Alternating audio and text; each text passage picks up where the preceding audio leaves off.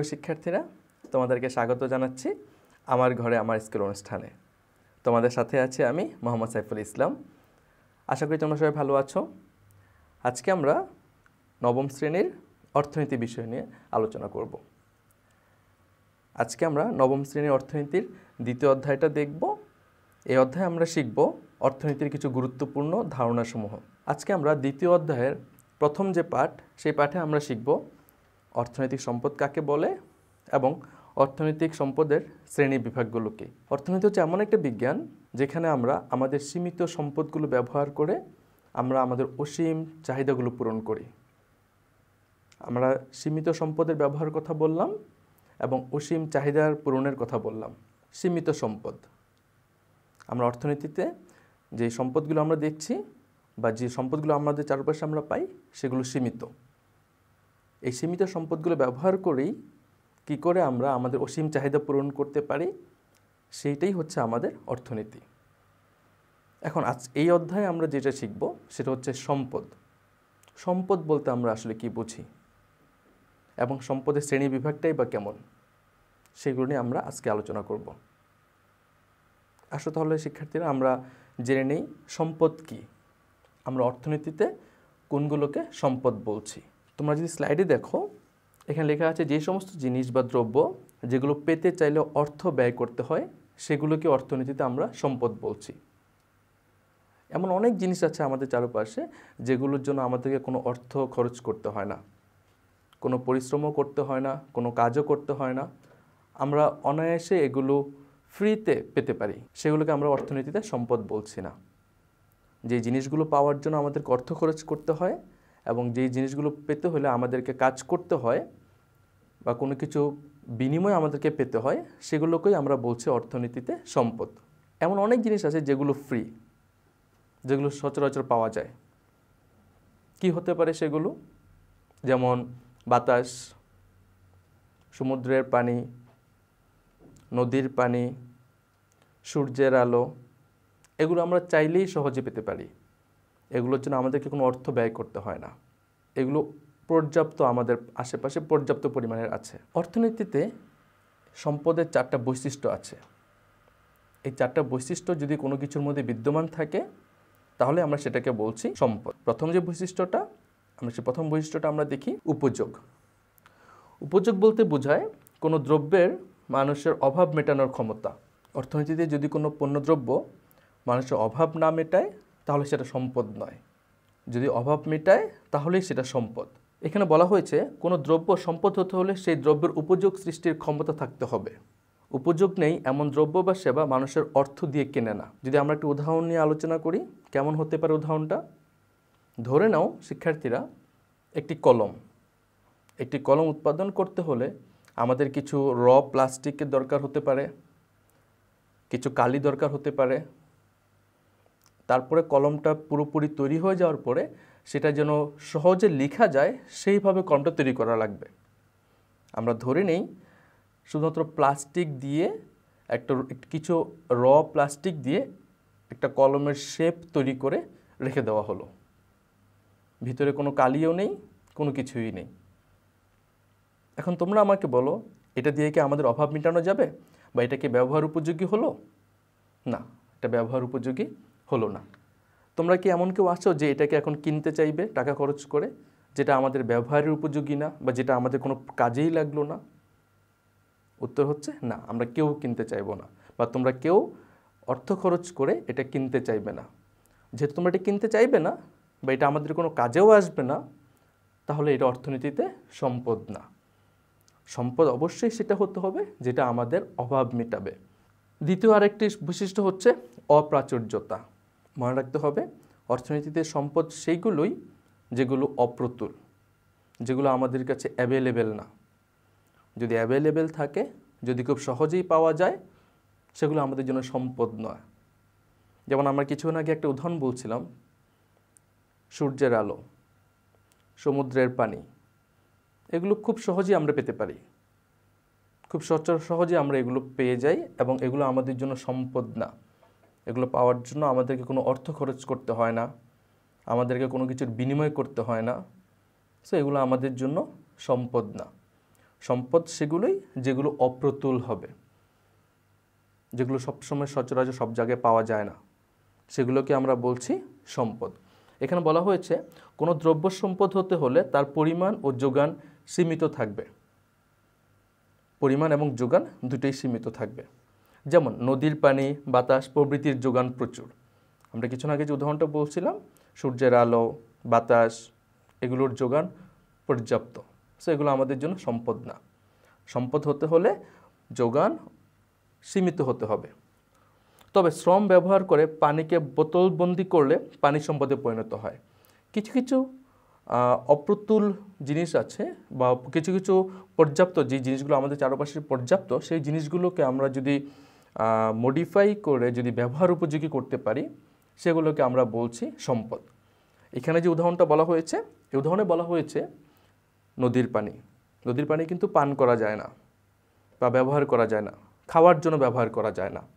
কিন্তু এই নদীর পানিটাকে যদি আমরা পিউরিফাই করে কোনোভাবে ভালো করে পিউরিফাই করে যদি আমরা বোতলজাত করি এবং এটাকে পানযোগ্য করি বা ব্যবহারযোগ্য করি, পান করা যায়, তাহলে সেটাকে আমরা বলছি সম্পদ। তখন কিন্তু মানুষ এটাকে টাকা দিয়ে বা অর্থ খরচ করে কিনবে, তখন আমরা সেটাকে বলছি সম্পদ। সো যে জিনিসগুলো খুব বেশি অপ্রতুল, অনেক অপ্রতুল, যেগুলোর জন্য অর্থ খরচ করতে হয়, সেগুলোকে আমরা বলছি সম্পদ। সো অর্থনীতিতে সম্পদের 4টি বৈশিষ্ট্যের মধ্যে প্রথম বৈশিষ্ট্যটা আমরা যেটা শিখলাম সেটা হচ্ছে উপযোগ, বা যেটা আমাদের অভাব পূরণের ক্ষমতা রাখে, যেটা আমরা ব্যবহার আমাদের উপকারে আসে এবং যেটা আমরা অর্থ খরচ করে আমরা কিনতে চাইব, সেটাকে আমরা বলছি সম্পদ। দ্বিতীয়ত আমরা বলছি অপ্রাচুর্যতা, যেটা অ্যাভেলেবেল না, যেটা অ্যাভেলেবেল না সেটাকে আমরা বলছি সম্পদ। তৃতীয় আরেকটা বৈশিষ্ট্য সম্পদের, সেটা হচ্ছে হস্তান্তরযোগ্য।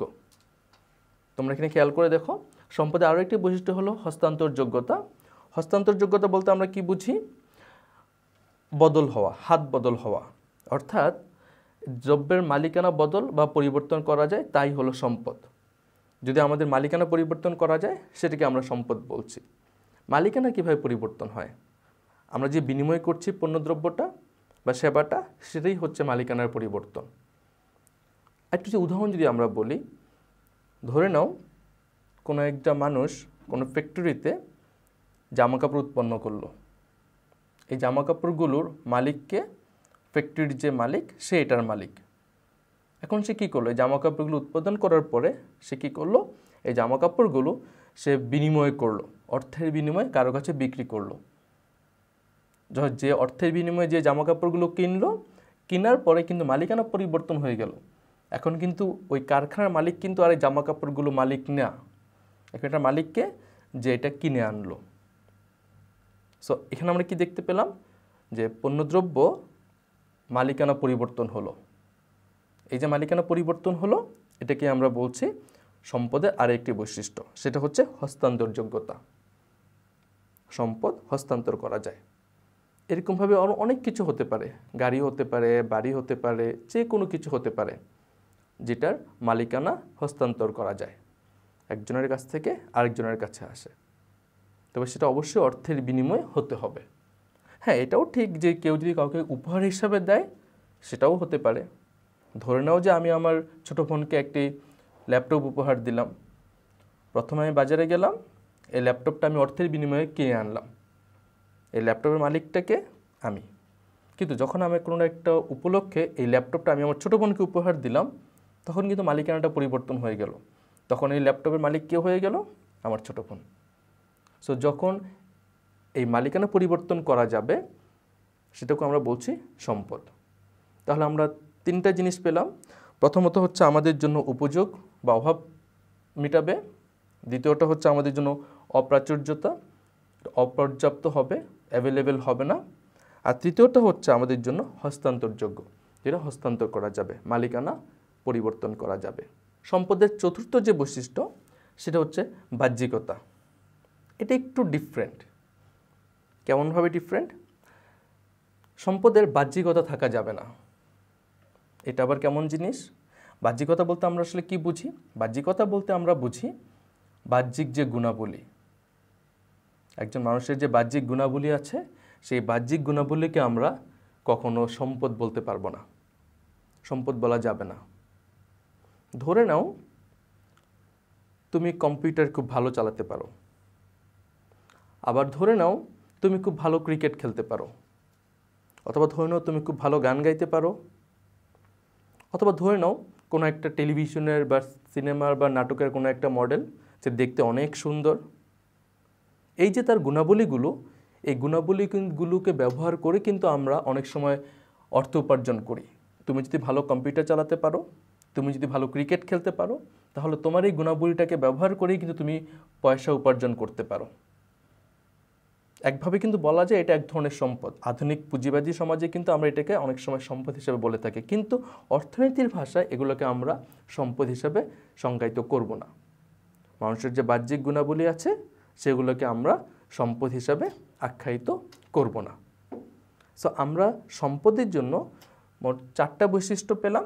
প্রথমটা হচ্ছে আমাদের জন্য উপযোগ সৃষ্টি করে, দ্বিতীয়টা হচ্ছে আমাদের জন্য অপ্রাচুর্যতা, তৃতীয়টা হচ্ছে আমাদের হস্তান্তরযোগ্যতা, যেগুলো আমাদের সহজে হস্তান্তর করা যাবে, এবং চতুর্থ যেটা সেটা হচ্ছে বাহ্যিকতা থাকবে না, বাহ্যিক গুণাবলী থাকবে না। এটা একটু জটিল। আমরা বলেছি যে যদি বাহ্যিক সৌন্দর্য হয় সেটাকেও আমরা সম্পদ হিসাবে আখ্যায়িত করব না। আমরা তাহলে আজকের আলোচনা থেকে যেটা দেখলাম সেটা হচ্ছে সম্পদ কাকে বলে, অর্থনীতিতে সম্পদ বলতে আমরা কি বুঝি, এবং সম্পদের বৈশিষ্ট্যগুলো কী কী। আমরা অর্থনীতিতে সম্পদ শিখলাম এবং সম্পদের বৈশিষ্ট্যগুলো শিখলাম। আজকে আমরা আরেকটা পার্ট শিখব, সেটা হচ্ছে আমাদের সম্পদের প্রকারভেদ। সম্পদ কয় রকমের হয় এখানে খেয়াল করে দেখো। উৎস বা উৎপত্তির দিক থেকে সম্পদ 3 রকমের হয়। সম্পদ 3 রকমের হয় উৎস অথবা উৎপত্তির দিক থেকে। প্রথমত খেয়াল করে দেখো, প্রথমটা হচ্ছে প্রাকৃতিক সম্পদ। প্রাকৃতিক সম্পদ কোনগুলোকে বলছি আমরা? প্রকৃতির কাছ থেকে পাওয়া যেসব দ্রব্য মানুষের প্রয়োজন মেটায় তাকে আমরা প্রাকৃতিক সম্পদ বলছি। যেমন ভূমি, বনভূমি, খনিজ সম্পদ, নদী-নালা ইত্যাদি। এই জিনিসগুলো দিয়ে আমাদের অভাব মেটে, সেগুলোকে আমরা বলছি প্রাকৃতিক সম্পদ। এবং এখানে আরেকটা ব্যাপার খেয়াল রাখতে হবে, সম্পদের জন্য অবশ্যই আমরা প্রথম যে 4টা বৈশিষ্ট্য পড়েছি, এই 4টা বৈশিষ্ট্য অবশ্যই থাকতে হবে, তাহলে আমরা ওটাকে সম্পদ বলবো। আমি যদি একটু তোমাদেরকে বুঝিয়ে বলি, আমরা প্রকৃতি থেকে কিন্তু নদীর পানিও পাই, কিন্তু নদীর পানি কিন্তু সম্পদ না। কেন সম্পদ না? কারণ এটা কিন্তু অপর্যাপ্ত, এটা অ্যাভেলেবেল, আমাদের জন্য অ্যাভেলেবেল।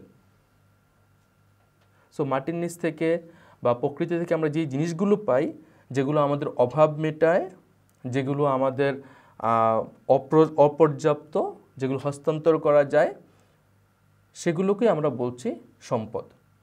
প্রকৃতি থেকে আমরা যে জিনিসগুলো পাবো, মাটির নিচ থেকে আমরা যে খনিজ সম্পদ পাবো, বনভূমি থেকে আমরা যে সম্পদগুলো পাবো, যেগুলো দিয়ে আমরা আমাদের অভাব মেটাতে পারবো, সেগুলোকেই আমরা বলছি প্রাকৃতিক সম্পদ।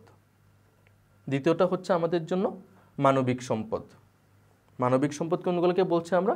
মানুষের বিভিন্ন প্রকার যোগ্যতা ও দক্ষতাকে মানবিক সম্পদ বলা হয়।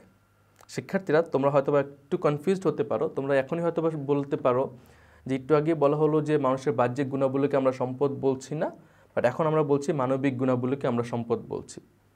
খেয়াল রাখতে হবে, অর্থনীতিতে আমরা ওগুলোকে সম্পদ বলছি না, কিন্তু বর্তমান সময় আধুনিক পুঁজিবাদী সময়ে এসে আমরা দেখতে পারি যে বাহ্যিক গুণাবলীগুলিকেও আমরা অনেক সময় সম্পদ হিসাবে সংজ্ঞায়িত করছি। বাহ্যিক গুণাবলীগুলিকেও আমরা অনেক সময় সম্পদ হিসাবে সংজ্ঞায়িত করছি। বাহ্যিক গুণাবলী যেমন কারো শারীরিক যোগ্যতা থাকতে পারে, কারো বিভিন্ন রকম প্রতিভা থাকতে পারে, কারো দক্ষতা থাকতে পারে, সাংগঠনিক ক্ষমতা, এগুলোকে আমরা বলছি মানবিক দক্ষতা। এগুলোকেও কিন্তু আমরা অনেক সময় আধুনিক পুঁজিবাদী সমাজে এসে আমরা এগুলোকে সম্পদ হিসাবে আখ্যায়িত করছি। এগুলো ব্যবহার করেও বা এগুলো দিয়েও কিন্তু মানুষ অর্থ উপার্জন করতে পারে, এগুলোকে বিনিময় করা যেতে পারে। এবং তার সাথে এটাও খেয়াল রাখতে হবে, এই জিনিসগুলো কিন্তু পর্যাপ্ত না, কিন্তু সবসময় সবার কাছে এগুলো থাকে না। 3 নম্বর আরেকটা রকম সম্পদের শ্রেণী বিভাগ হচ্ছে উৎপাদিত সম্পদ। প্রাকৃতিক এবং মানবিক সম্পদ কাজে লাগিয়ে যে সম্পদ সৃষ্টি করা হয় সেগুলোকে আমরা বলছি উৎপাদিত সম্পদ। এখানে উদাহরণে খেয়াল করে দেখবে বলা হয়েছে কাঁচামাল, যন্ত্রপাতি, দালান কোঠা, কলকারখানা, এগুলোকে আমরা বলছি উৎপাদিত সম্পদ। এই যে উৎপাদিত সম্পদগুলো, এই উৎপাদিত সম্পদগুলো উৎপন্ন করতে আমাদের বাহ্যিক গুণাবলী আমাদের যেমন মানবিক সম্পদের প্রয়োজন হয়েছে, তেমনি প্রাকৃতিক সম্পদেরও প্রয়োজন হয়েছে। এই দুটো জিনিসকে একসাথে মিলিয়েই কিন্তু আমরা উৎপাদিত সম্পদগুলো পেয়েছি। আমার প্রাকৃতিক সম্পদ থেকে আমরা কাঁচামাল পাই, নদী নালা থেকে মাছ পাই, বন থেকে আমরা বনজ সম্পদ পাই। আবার অনেক সময় আমরা কলকারখানা, যোগাযোগ ব্যবস্থা বা রাস্তাঘাট করি, দালান কোঠা তৈরি করি, যন্ত্রপাতি তৈরি করি। এগুলো তৈরি করার জন্য আমাদের প্রয়োজন হয় মানবিক সম্পদ। এজন্য বলা হয়েছে প্রাকৃতিক সম্পদ এবং মানবিক সম্পদ মিলিয়েই আমরা যেগুলো পাই সেগুলোকে আমরা বলছি প্রাকৃতিক উৎপাদিত সম্পদ। সেই 3 রকমের সম্পদের প্রকারভেদ শিখলাম। তো শিক্ষার্থীরা, আমরা আজকের ক্লাস থেকে মোট 3টা জিনিস শিখলাম। প্রথমটা হচ্ছে আমাদের সম্পদ কাকে বলে, সম্পদ বলতে আমরা অর্থনীতিতে কী বুঝি সেটা। দ্বিতীয়টা হচ্ছে সম্পদের যে বৈশিষ্ট্যগুলো সেগুলো, এবং তৃতীয়টা হচ্ছে সম্পদের শ্রেণীবিন্যাসগুলো।